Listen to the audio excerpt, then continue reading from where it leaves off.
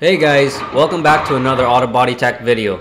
Today I'm going to replace this truck's bedside skin without any welding at all. I'll replace it using the adhesive bond and rivet method, which requires a structural adhesive and two different types of rivets. Let's get right to it and I'll explain as I go. So this truck's here because of a rear end collision causing the rear bumper to go into the bedside panel, causing this huge buckle. This is where it made contact. It's tore the panel in two spots.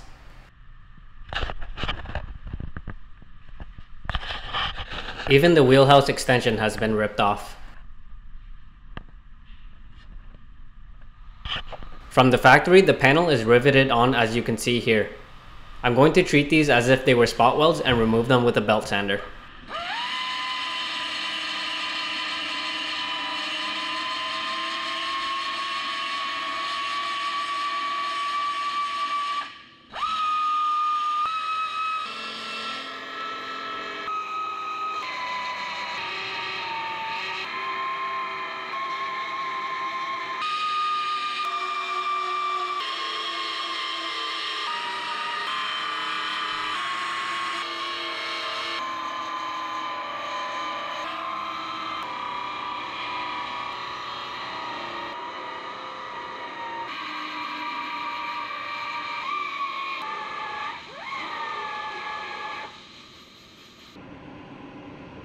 I'll start separating the skin with a hammer and chisel.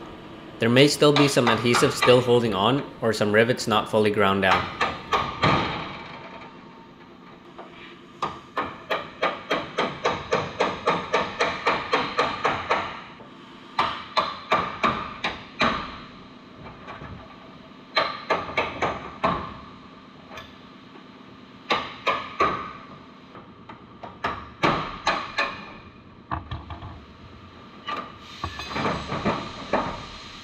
The wheel arch area has adhesive here, so I'll use heat to help release it.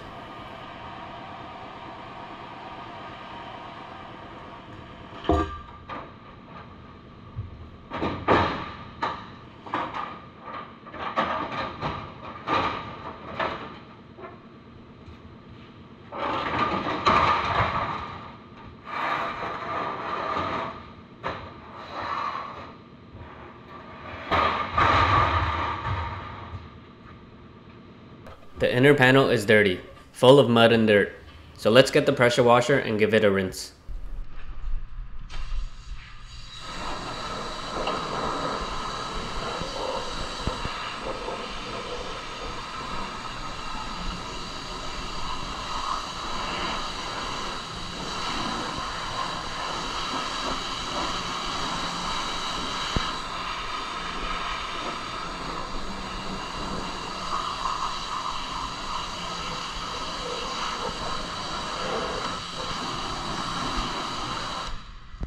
Now I can start prepping the box to accept the new skin.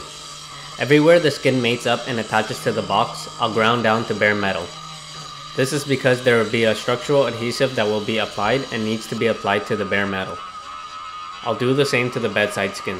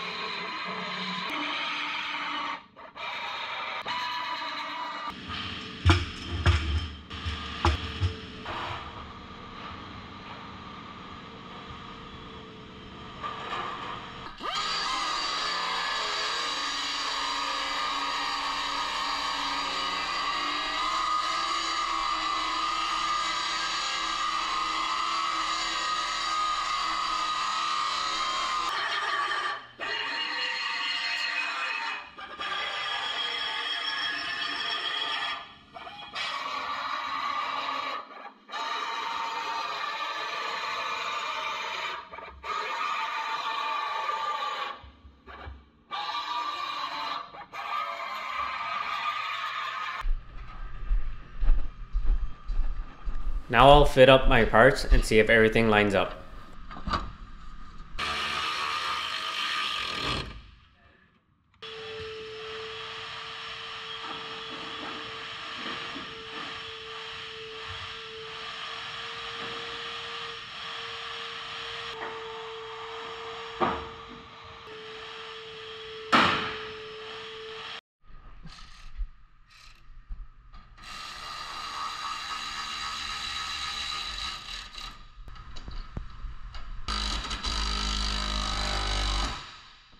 Because our self-piercing riveting tool can't reach this area, I'll drill a 6.5mm hole to a Ford approved blind rivet.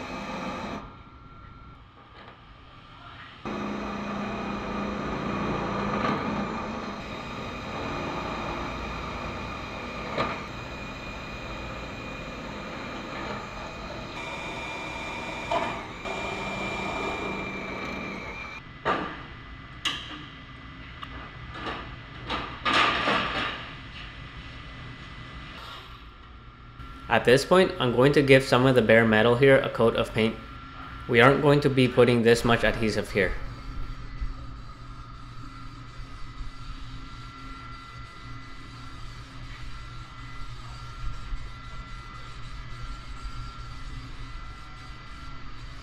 This is the self-piercing rivet tool.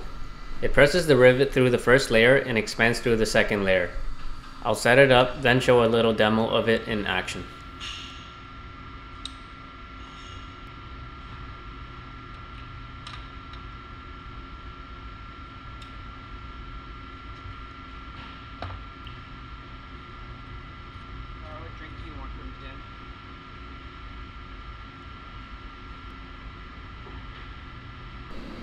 This is the self-piercing rivet.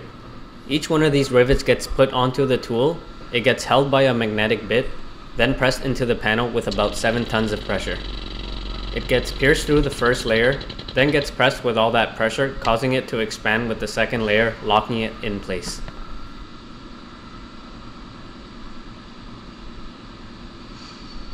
I'll apply SEM structural adhesive, then spread it evenly, covering all the bare metal, and the skin's ready to be installed.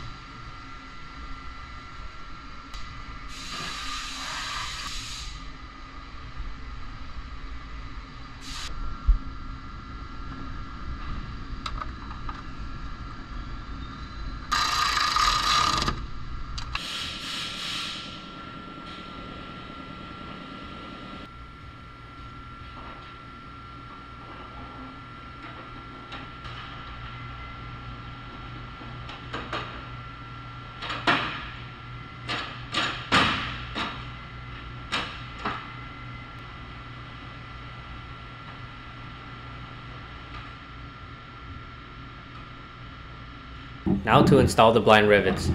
I'm using a pneumatic tool that's very easy to use. You just gotta insert the rivet and pull the trigger.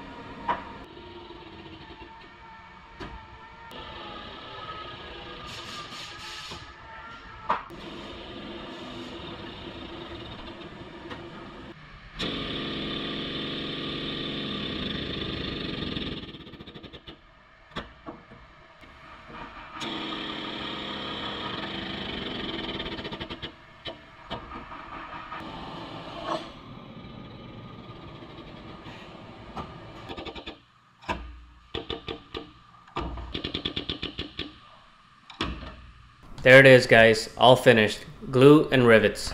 And that's how it's done without welding. Thanks for watching.